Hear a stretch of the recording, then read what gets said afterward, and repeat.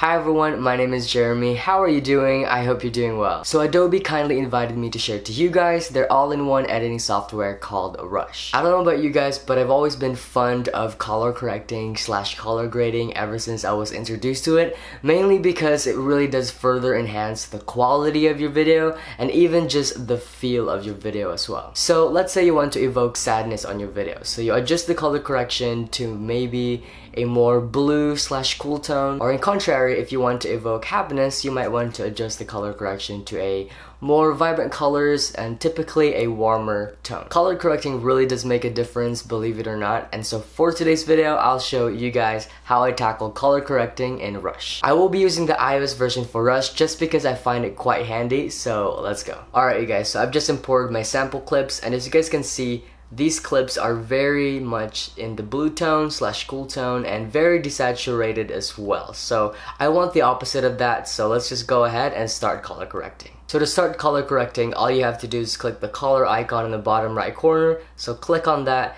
and as you guys can see, the first thing that you'll notice are the built-in presets that Rush provided for you. They have quite a lot of things to choose from, but for today's video, I'm just gonna be manually color correcting my videos. So I'm just gonna go click on edit and start color correcting. So like I said earlier, these clips are very much in the blue tones and definitely desaturated. So what I want to do is increase the temperature to make it more warm. So I'm just going to increase the temperature to around 20 so that it's not too warm. So I'm not going to play around with tint, but I will increase the vibrance just so the orange sweater will pop even more. So I'm just going to increase that around 30.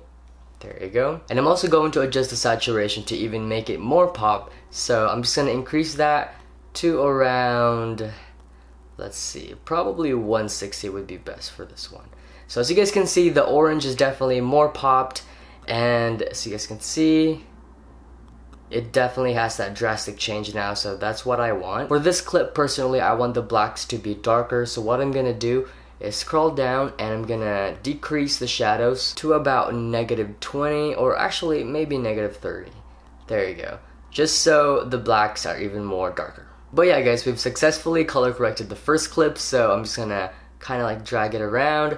So this is what it looks like now. So this is the before and this is the after. So definitely a lot more brighter, definitely a lot more saturated, and that is what I want. Just a quick tip for you guys, if you don't want to manually color correct each clip because it can be very arduous, all you have to do is click this little 3 circles on the right and then create a preset of your current, color correction, and you can just rename that as, I'll name this as test, and click save, and all you have to do is go to the none color corrected clip and just go to presets, scroll all the way down, and as you guys can see, you have your own presets on the very bottom, and all you have to do is click on that one that you just saved, and there you go. Your clip has been color corrected. So I'm just gonna go ahead and play the clip for you guys just so you guys can see. This is before and then this is the after.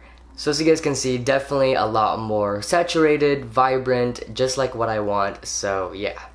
And that, you guys, is how I color correct using Rush. Definitely give it a try. Try color correcting in Rush. It's simple, straightforward, and no complications whatsoever. But anyways guys, that pretty much concludes this video. I hope you guys gained some insights on color correcting using Rush. Hope you guys have a wonderful day as well. But other than that, I'll see you guys next time.